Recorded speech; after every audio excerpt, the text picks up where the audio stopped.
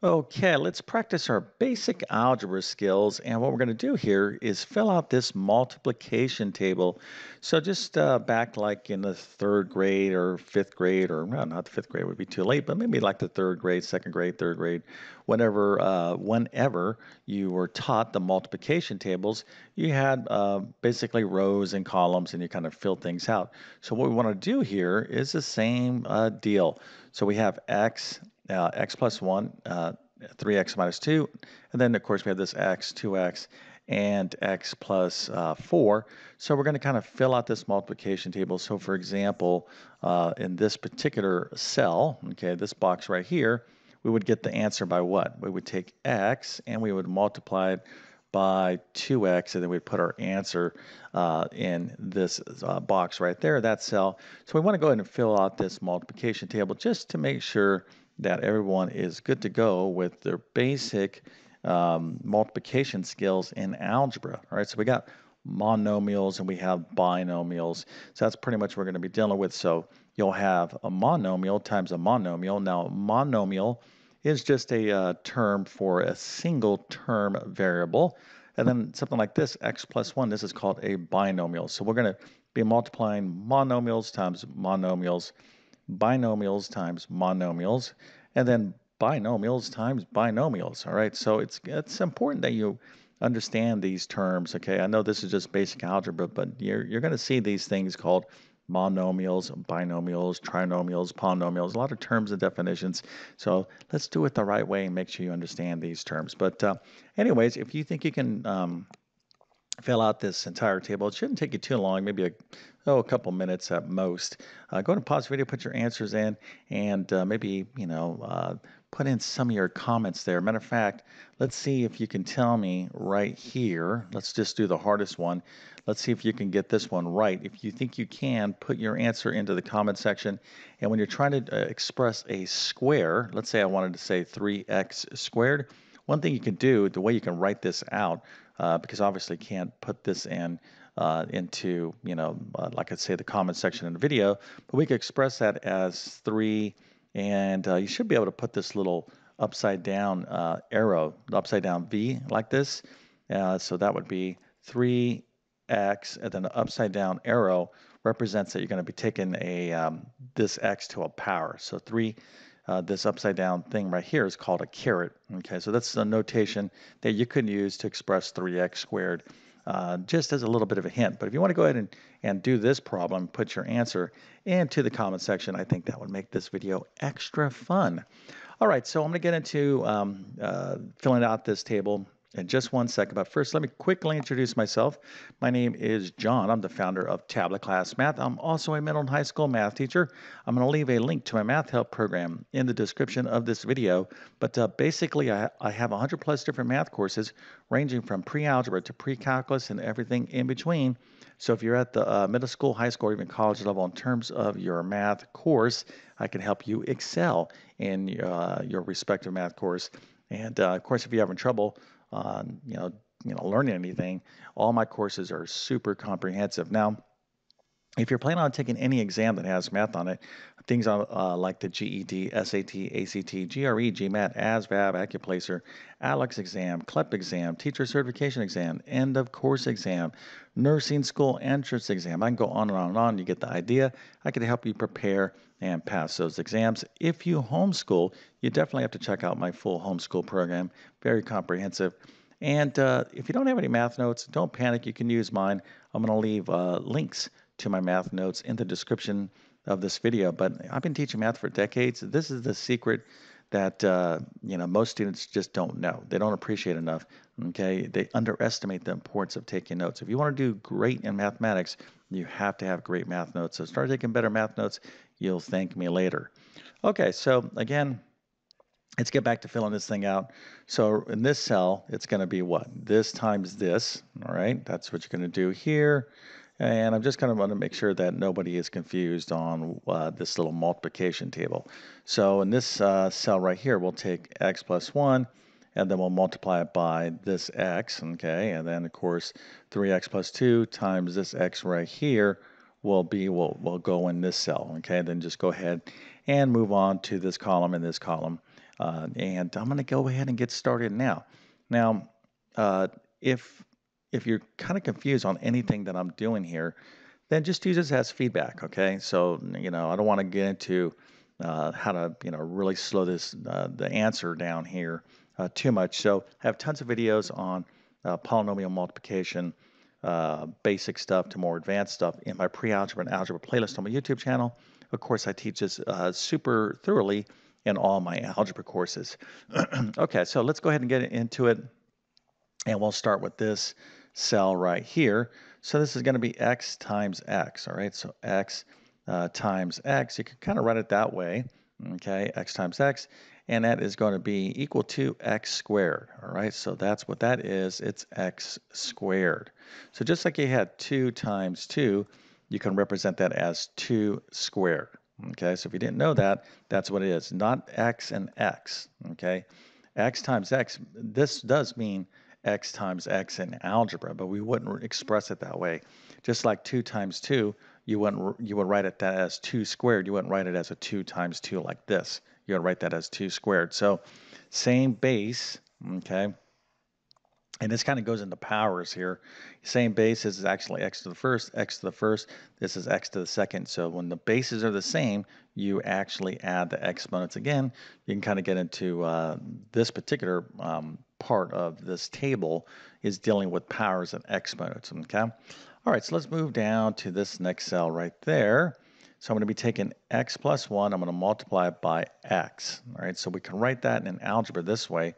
X times x plus 1. Okay, but that's not the final answer. Okay, that's the good start. What you want to do is go x times x plus 1. That's what we want to do, but you want to use the distributive property. So x times x is x squared, and then x times 1 is x. All right, so that's x squared plus x. Let me put this in here. Okay, so again, this is an example of something called the distributive property. Super important property in mathematics. As a matter of fact, a lot of these problems, a lot of these things that we're going to be doing is going to be using the distributive property. So again, I have a ton of videos on the distributive property in my pre-algebra playlist on my YouTube channel, but it's one of these properties that you absolutely must know to be successful in algebra. All right, so let's continue to move forward. And we'll tackle this one next, and that's going to be what? 3x minus 2 times x. So I just showed you how to use the distributive property. Same thing. This is going to be x times 3x minus 2. But we don't want to write it that way. We actually wanted to go ahead and do the distributive property and simplify that. So that's going to be what? X times this 3x. That's 3x squared. Okay. So again, x and x is x squared. And then we have 3 in front of it, and then x times this minus 2 is minus 2x. Okay, so that's how I want to write my final answer. So let's go and put that in there, 3x squared minus 2x.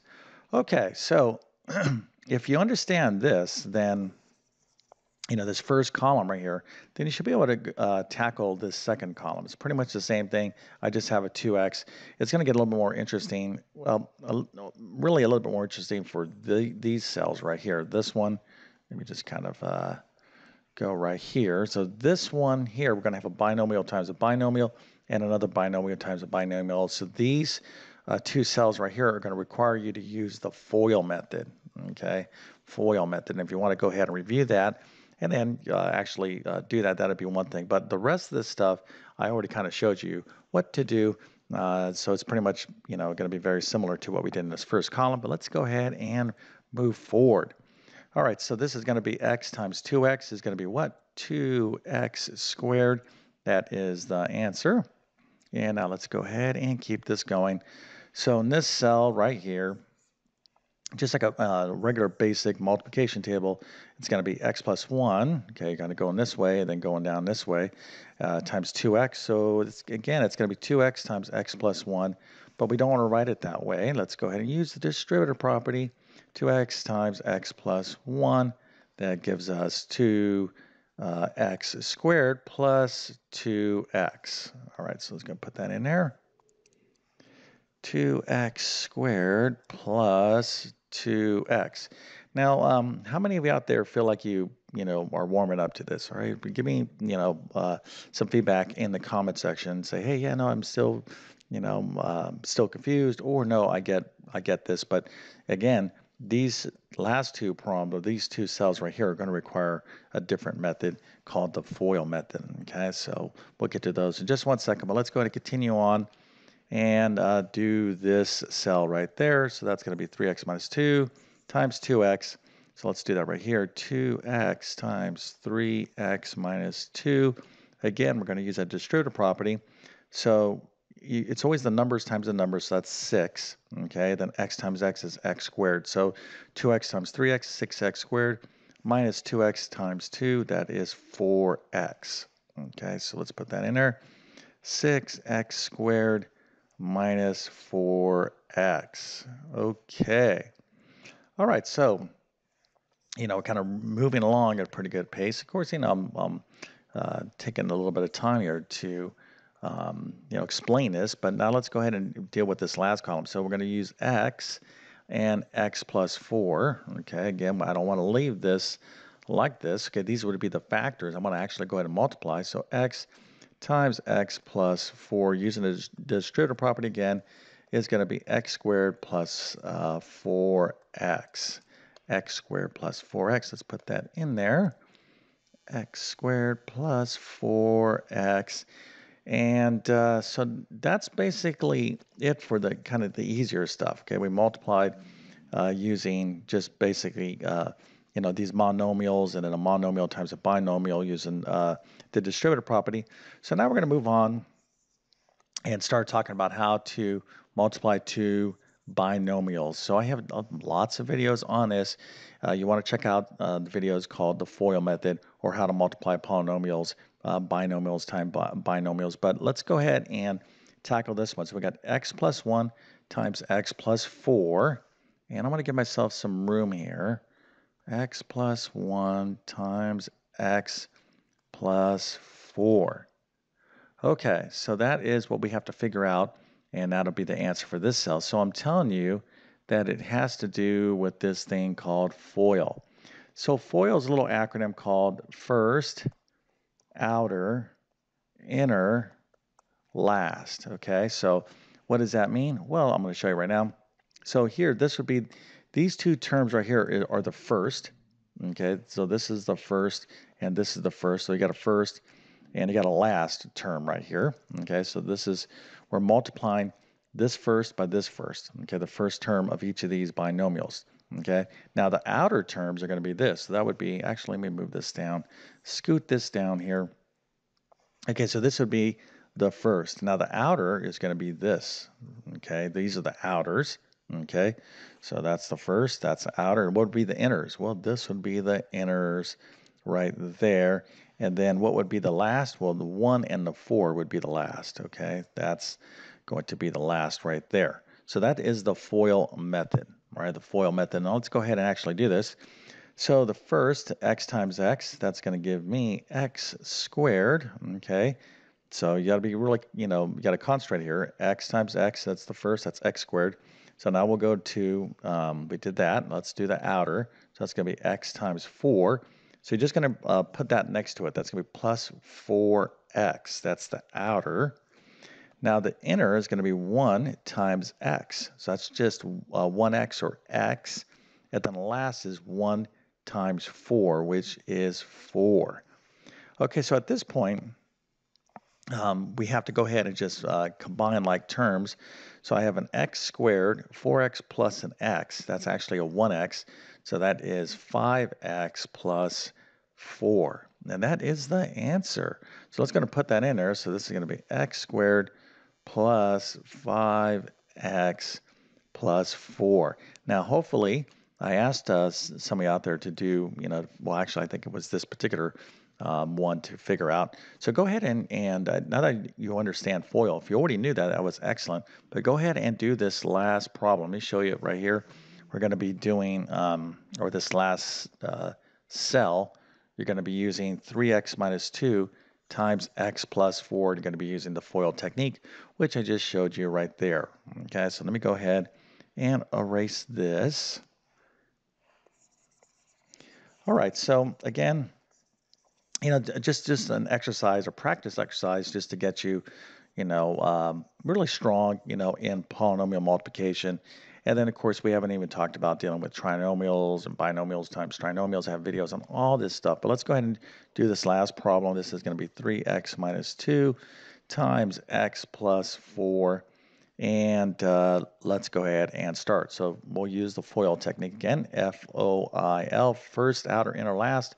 So the first are going to be this. That's going to be the first. So I'll just keep my little highlighter going here. So 3x times x, 3x squared. That's my first. That's done. Now let's do the outers, okay? So this times that, that's the outer. So 3x plus 4 is going to be 12x. Okay, that's the outer. Now let's do the inner. So that would be negative 2 times x. So you got to use that sign right there, negative 2 times x. Just put this right, make one, row. Just put all these terms, the results of these terms right next to one another. So we did the inner. Now let's do the last. That'll be negative 2 times 4 is negative 8, and that is the last. And so now we got to go ahead and combine like terms.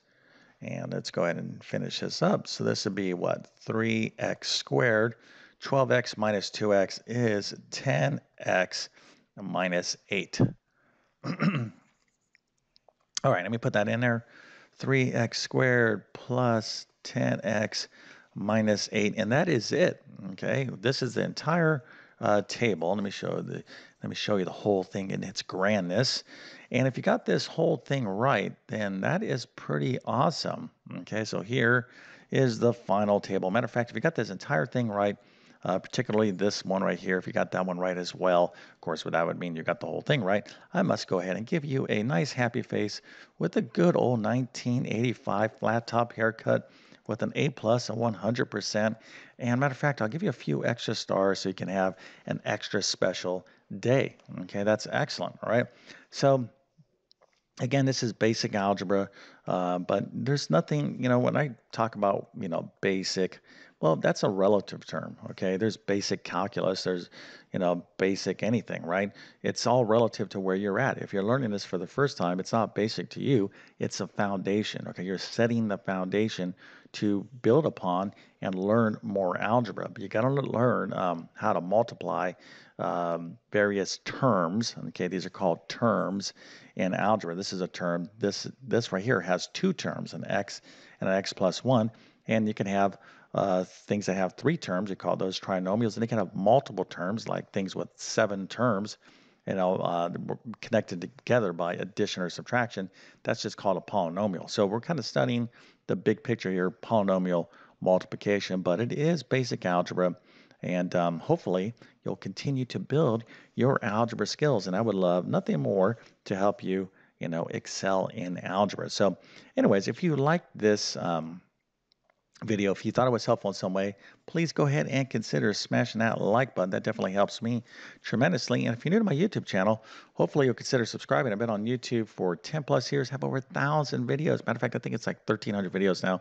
I just stopped counting. I just make videos, but I know it's well over 1,000 videos, basic to advanced math. So my goal, my passion, what I try to do is try to teach math in a clear and understandable way. So if you like my teaching style, I have a ton of content on my channel that I want you to take advantage of. Of course, I'm posting new stuff all the time. I try to spread it around basic math, calculus, pre-calculus, algebra 2, geometry. So again, if you're in that middle school to college range, it's a pretty wide range. You'll want to kind of follow my work because I give out doing stuff all the time. I'll never run out of math problems to do. But anyways, my best math help will always be within my math help program. Okay, so with that being said, I definitely wish you all the best in your mathematics adventures. Thank you for your time and have a great day.